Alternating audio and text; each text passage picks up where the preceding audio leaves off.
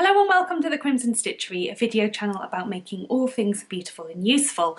My name is Anushka and you can find me elsewhere online as A Sour Telling, and links for this video as usual are in the show notes here down below on YouTube. So this video has been requested by my viewers and it's a video tutorial for how I sew buttons onto my hand knitted garments. As you might be aware, I'm quite fond of wearing cardigans and I have previously created a very detailed tutorial for how to sew on 3 different types of buttons. There's a link on screen now and in the down bar below on YouTube. However, that video tutorial featured buttons that were sewn onto woven garments made from woven fabric, as opposed to knitted items. And many viewers got in touch asking me how I did things differently when I was sewing buttons onto cardigans and other knitted items. So this video tutorial shows a very basic method of sewing buttons onto garments that I have used for all 3 of the garments here, and it's a very no-frills, simple approach that's really suitable when you've got a knitted fabric that is very stable, especially when it's been knit out of wool and when it's been knit at quite a close gauge, a tight gauge. The main question that I'd like to address is it different when you're sewing buttons on knitted fabric that stretches as opposed to woven fabric that is much more stable? And the answer, of course, is it depends. So the method that I'm showing today is very, very simple and is actually pretty much the same as what I do with woven garments, with a few exceptions, you know, with a few things that you need to note along the way. However, there are other methods that I will cover in future videos, so please keep an eye out for that. It's simply my basic go-to method that I've actually done most of all on nearly all of the garments that I've made, if not all of the garments that I've knitted. So it's very tried and tested, it's very simple, and I hope that you enjoy the tutorial. This is a very basic method of sewing buttons onto knitwear that I use most commonly, and it's especially suitable when the fabric that you're sewing the buttons onto is really stable. So the example I've got is this garment, which is knit from a blend of wool and alpaca, but it's been knit very tightly, and as you can see, it's got fantastic memory. It feels pretty robust, it's not particularly drapey, I know it's going to stay in shape. And the button band here was created with a seam down the front of the garment, so there's an extra bit of stability there. So when I've sewn in the buttons, even though the fabric might pull slightly, it's not going to go very, very far because it's all anchored down by this seam. For this tutorial, I will be sewing buttons onto this garment, which is a little baby cardigan that I have knitted up. And this garment has its button bands constructed in a different way from that pink sweater because there is no seam, and instead the button bands were simply knit in with the fabric. Now this might mean that the button bands are slightly less secure, perhaps slightly less stable, and you do have the option to stabilise the button band by sewing in a piece of tape or ribbon onto the wrong side. However, I've decided not to do that on this occasion, and that again is to do with the properties of the fabric, because being knit out of 100% wool and DK weight, double knitting wool, the fabric is simply, it's very secure, it's very strong. Again, it's got a great memory, which is the stretch retention, so I'm confident that it's not going to just stretch out of place. Additionally, the buttons that I have chosen for this garment are made of plastic. They're fairly large, they're about 2 centimetres across, just underneath an inch, but they're very, very lightweight, and so I believe that they're not going to cause any undue stress on the garment, on the fabric. So I think it's safe to go for a very, very basic method of sewing in a button here. So I've selected these buttons out of my button tin. They were things that I already had lying around at home. So the first thing that you need to do, obviously, is check that you've got enough buttons. 1, 2, 3, 4, 5, 6. And I've got exactly 6. And what I do normally do as well is sew in an extra button on the inside, at least one, especially when giving it as gifts. So I don't have a 7th button because they've come out of my button tin, but I'll find something as well to sew in that's similar enough. And then the first thing that you need to do, obviously, is to check that the buttons fit through the buttonhole just by passing it through. It shouldn't feel like a strain, but also it shouldn't just fall through too easily, which might indicate that it's too small. So now that I know that my buttons are going to fit, I'm pretty much ready to go. And for this tutorial, I'm going to be needing a pair of snips, a needle, which I've got in my needle book here, a reel of thread. I generally like to sew on buttons with a contrasting colour thread, so I've gone for this very cheery chestnut brown cotton thread. And my trusty thimble. I've misplaced my block of sewing beeswax, so I've just got an old beeswax candle with which to wax the thread. And these buttons that I'm using here now have got 2 holes, so I'll just be demonstrating how I sew those on very simply. But if you'd like more details and more guidance for sewing on different types of buttons, including 4-hole buttons and shank buttons, do check out my other button sewing tutorial, which I demonstrated on woven fabric rather than knitted fabric, but the principles remain the same. So I'll just start by grabbing a needle, not too big, not too small. I've got a lot of leather needles in my needle case, so I need to make sure that I don't pick the wrong ones out. And now I'm going to pull out a length of thread double. So it's been pulled out double off the reel of thread, all the way to the end.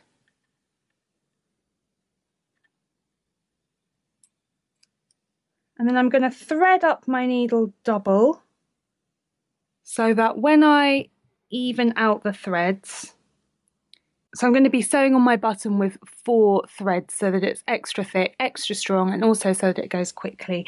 And so that I can stitch in these 4 threads nice and smoothly without any tangles or knots, I'm just going to run it along my beeswax candle, block of beeswax.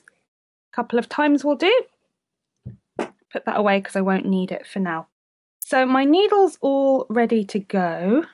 And the next thing now is to mark up where the buttons are going to sit. So I'll just be using my ordinary sewing pins for this. You could use safety pins if you have some small ones. I've only got giant ones at the moment, so probably won't use those. And you could also use those very blunt sewing pins that have been designed for knitters. But as always, I like to keep things simple and I like to use the same equipment for as many purposes as possible. So I'm just going to use my bog standard sewing pins. And so what I need to do is to get my cardigan really flat on the table. So obviously this is really easy to demonstrate with a baby cardigan, but it's exactly the same principle if you were sewing buttons onto an adult cardigan. And I have blocked this garment, but because the button band is in garter stitch and the body of the sweater is in stocking stitch, there's a slight difference in gauge which causes the button band to ride up. So this is a baby garment and also it's a gift, so I'm not being too worried about that. I guess the way to fix that would be whilst you're knitting to add in a couple of short rows at the top and bottom. But on the top it doesn't really matter because it means that it curves down slightly at the throat, so that's a good thing. And at the bottom it does ride up. Now I did block this garment, but it's still riding up despite that, so there's not really a lot I can do. However, I just bringing that up because when we're pinning in the buttons, we need to make sure that we are sewing them on evenly spaced. So if your button band is riding up quite a lot at the bottom, you do need to make sure that you're pulling it down and evening it out. So just smoothing down the fabric there. And I think that that is okay. I know that if I pull it down together, it's aligned. And then all I'm going to do is, with my buttonhole, pop in a little pin horizontally so that I know where it needs to sit.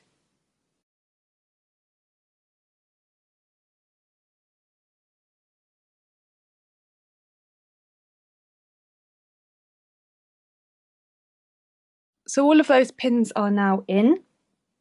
If you wanted, you could go in with a tape measure and double check that they are the same distance apart, but I can do this by eye and I see that they're totally fine.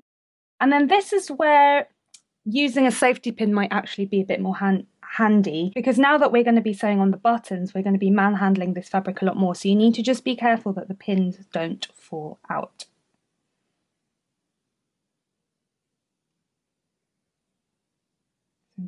carefully lifting this up, and as you can see, occasionally I have caught the fabric underneath, so I'm just very carefully lifting that off, and if my pin has gone into the fabric underneath, I'm just very carefully repositioning it. And then I'm going to go ahead and push my pins all the way down into the fabric to make sure that they are nice and secure and that they're not going to move around. So the next step is to get started sewing on the buttons, and there are different schools of thought in terms of the way that you should approach this. Some people say start in the middle and work your way out. Other people say start at the top and make your way to the bottom. Don't think I've ever heard bottom to top. But basically what you need to be careful of as you're sewing on the buttons is that whilst you're sewing, your hands are slightly manipulating the fabric, and it can have a tendency to push and pull the fabric, which means that the button might be positioned slightly higher or slightly lower. So as you're sewing on, you need to be double checking that they're still in the right position. Otherwise, you might end up with them all kind of slightly shifting too high, and then by the time you get to the bottom, you might end up with too large a swatch of fabric. Or the other way around, they might all end up becoming slightly larger and larger, and you might end up with a very small one at the bottom. So I think that's why the kind of inside-out method might be advocated, so that you can keep double checking evenly spaced on each side. So that's what I'm going to go for now, actually. So I've got 6. Again, just making sure that I'm happy with the placement of the pins. And when I'm sewing my first button on, that's going to set the vertical position for the rest of my sewing. So I need to make sure that I make a mental note of exactly how far in I'm going into the button band.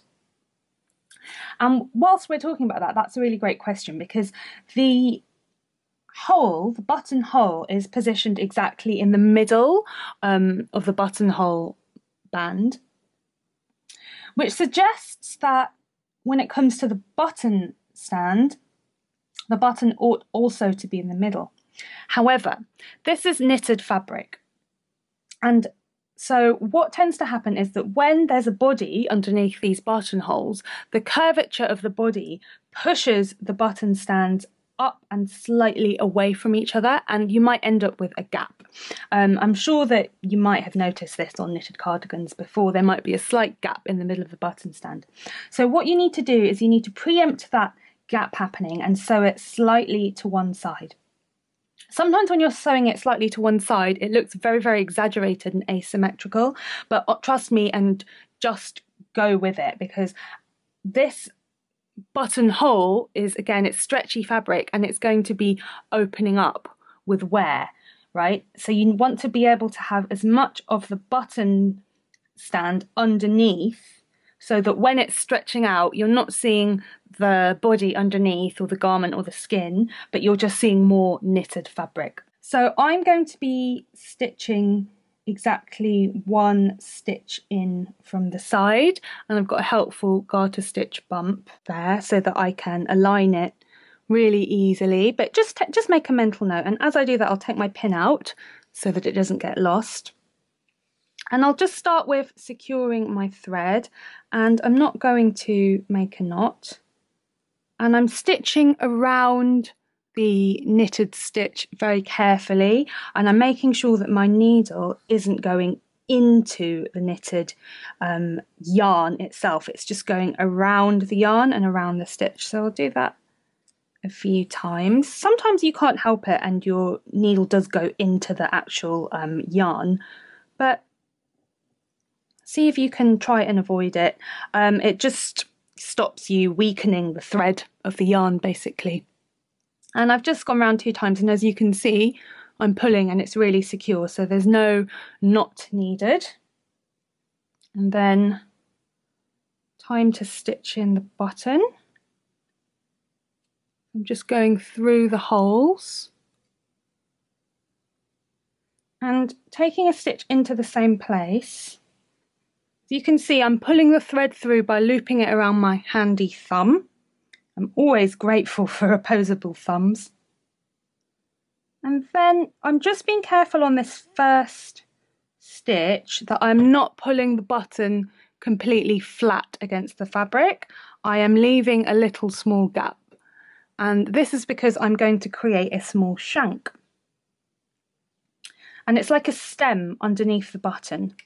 And what it does is create space for the buttonhole to sit underneath it so that there won't be any wear or strain on the fabric at all, which is especially important for knitted fabric because its nature is that it's stretchy.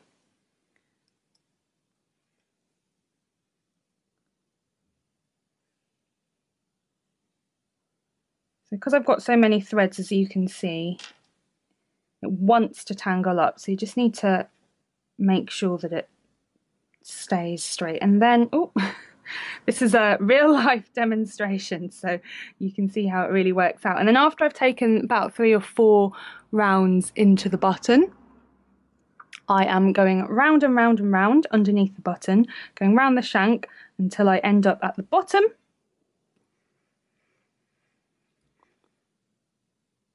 End up at the bottom, and then I'm going into the fabric, coming out on the wrong side, just double checking. Got a stray thread there, but that's from the beginning, so that's okay. And then again, I'm just stitching a few times in order to secure it.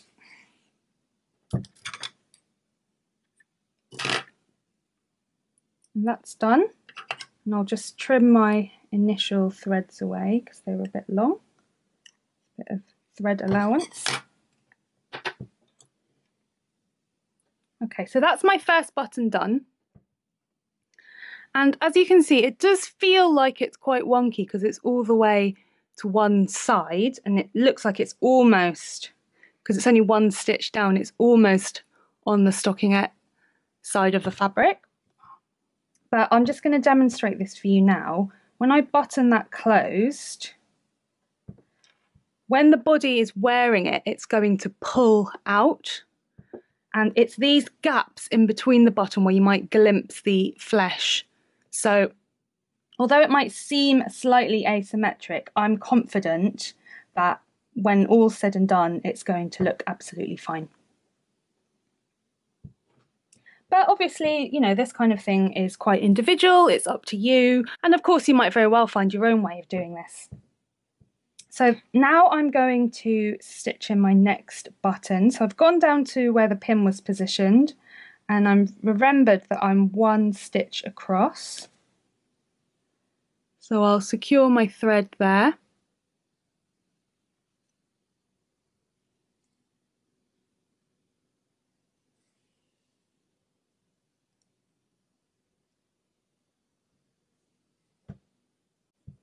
And now I'm going to proceed to do exactly the same thing to stitch the next button down. So I'm going to stitch it in a few times, leaving a small gap, and then take the thread round and round and round to create the shank.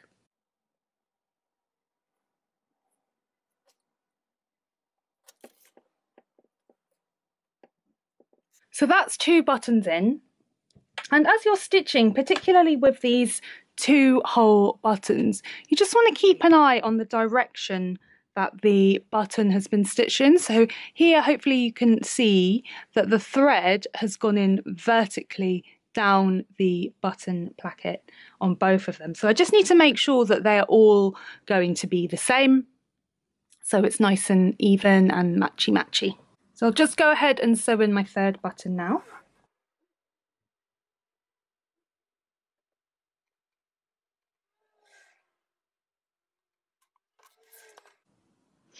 And after I've done my 3rd button, this is when we need to start double checking the alignment of the buttonholes in case they've started migrating up or down very, very slowly. It only needs to be a tiny, tiny movement, like less than 1/8 of an inch, less than 2 millimeters, and it can start to throw things off balance.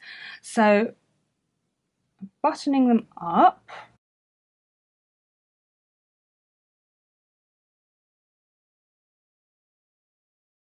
I need to make sure that this buttonhole comes up high enough.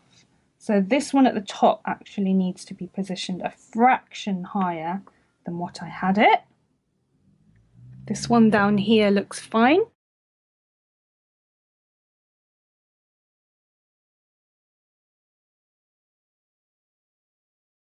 And this one down here is now coming up very slightly too high. That looks a bit better. So now I'll just get on with stitching the last 3 buttons down. I've now sewn on all of the buttons onto my button placket, and I just wanted to repeat that as I was stitching on every button, I was rebuttoning up and double checking that they were still in alignment. And I did actually have to reposition my pins several times because the fabric had just shifted around. So it's really important that you take the time to do that, otherwise your buttons are going to end up kind of a little bit jiggly and not perfectly aligned. And as I was doing that, I was doing several things. You know, I was lining it up, I was checking that the horizontal line across the ribbing here and here was in place. And at times when it came to the very last one, I did also count the number of garter stitch ridges and measure that against the buttonholes on the other side. So the last thing I'm going to do is to stitch on a spare button on the inside. This is just a little something that I enjoy doing. And as I said, I couldn't find the exact same button in my button tin, although I did have a good rummage. So I'm just going to go for something that is roughly the same colour, even though it's not the same button. Just as it's literally as a precaution, in case a button happens to fall off and get lost, there's just something there. And I'm going to do this with only 2 threads rather than the 4, because it doesn't have to be on as securely, and also because I had a little bit of thread left over in my needle, so I just pulled that down and made use of it. It didn't seem like any point of throwing it away. So as I stitch on this last extra button, I thought I would talk to you a little bit about my use of a thimble. I've been sewing with a thimble for a really long time now. When I first started to sew as a kiddie, I couldn't get the hang of it at all, and it was only when I went to university to study costume making professionally that I was told by lots of, you know, professionals that it was really important to wear one. And I wonder if it's something that people who do a lot of sewing and dressmaking are very comfortable doing, and perhaps knitters who just sew on the odd button or do the odd, you know, patch around the house maybe aren't as familiar with. But I really encourage you to get into the habit of wearing a thimble. In fact, I wear my thimble so much that it has in a way become part of my body, because I have a small callus on my knuckle which comes from the edge of the thimble rubbing against the flesh, and it's made that little bump that you also get from you know, writing with a pen or a pencil too. And the reason that it's so important to wear a thimble is because it protects the soft flesh of your finger from the contact with the hard implement, in this case a needle.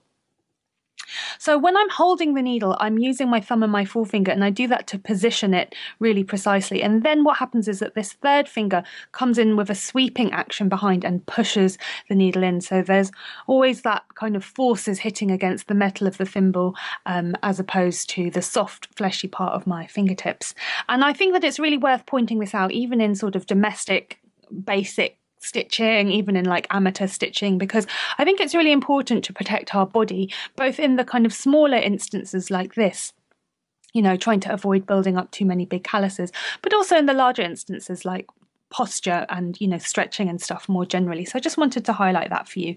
You can get leather thimbles which are meant to avoid getting the sort of thimble bump on your finger, but I've personally found those difficult to use, and I'm quite accustomed to using my metal one. So I'm just going to stitch this extra button in discreetly down the side of the inside, and as you can see, I'm using my thumb and my forefinger to push the needle in, and then my middle finger comes sweeping across to secure that stitch. And now I'm taking it through the button, and again only positioning it with my thumb and forefinger, and then it's my thimble that's doing this pushing action.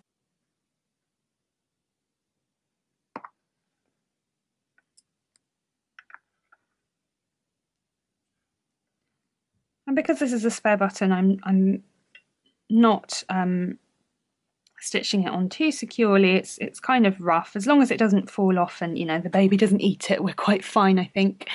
And then just making sure that my stitches are quite discreet on the other side, which is fine. And I'll just go round and round a few times just as a way of securing it, and I'm just stitching into the thread of the button again just as a means to secure it. I'm taking my needle through the loop that's created as a way of forming a type of knot. Just do that one more time so that you can see the thimble. So my third finger is right underneath my thumb and forefinger, and it's just doing that pushing action on the end of the needle. And that's that. And because this garment is going to a baby, hopefully a 6-month-old baby will fit it, I'm just going to do a double check by pulling all of the buttons to make sure that they're very secure, including the one on the inside, and then I'll just check against that to make sure that no stitches are obviously popping out. I think it's okay. So that's it for today. All the buttons are on and the cardigan is ready to be packed up and sent to the recipient. I hope that they like it.